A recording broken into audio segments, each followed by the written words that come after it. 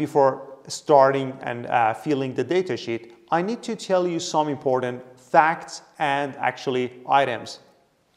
Please be careful. If you want to fill datasheet, you do need to have a really good communication and interaction with other engineering disciplines. It means from process department, you need to ask to give you the related P&ID of the project. For sure, you need to ask some help from piping department to give you some items and data related for the pipes.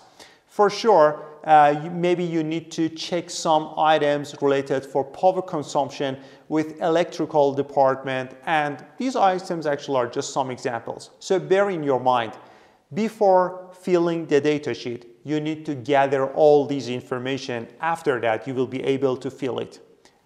About another point that, again, you need to stick it to your mind is that please survey the technical specification or technical data of your project at first, because as you know, job specification is the most important document in the project.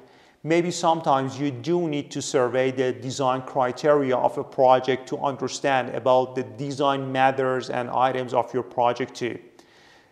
And for sure, you cannot ignore the standards too. I'm totally sure you could remember something about those standards that previously I just wrote for you on the whiteboard. Can you remember something about API standard or, for example, ISO standard or BS? For sure, if your project is based on designation of API, you need to consider the items which is helpful for case of designing as well, and you need to take all those items into consideration. So as a really good tip and as a really, how can I say, a nice hint, I can just tell you before filling this item, you need to do two important facts. The first one is that survey the related technical specification or job specification of your project. The second step is that try to gather and collect all the information that you do need from other departments. In this part, I want to just show you something as a case of example with the help of some other documents such as P&ID and PMS. I will show you how we can use these documents to fill our datasheet. For the first item, I decided to fill a pressure gauge datasheet for you here, and step by step and row by row, I will just show you how you can fill each of them individually. So, if you agree, please start and come with me on my laptop. I want to tell you all these things in detail.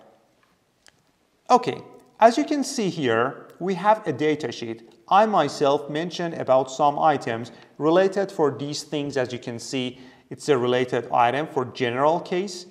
Here, you need to write some items related for tag numbers, P&ID numbers, services, and things like that. After that, as you can see, you will have the process data. Some items such as pressure, temperature, the state of the fluid will be filled here too. Then we have designing part for our device. As I mentioned that before, this part is related for pressure gauge. So for sure, the designing item for pressure gauge must be written here. Then we have diaphragm seal as a case of accessory of our gauge. Then we have some other accessories such as snubber, siphon, or even two-way manifold. And finally, this item is related for purchase item, in which you need to mention some items related for purchase order, serial number, manufacturers, and things like that.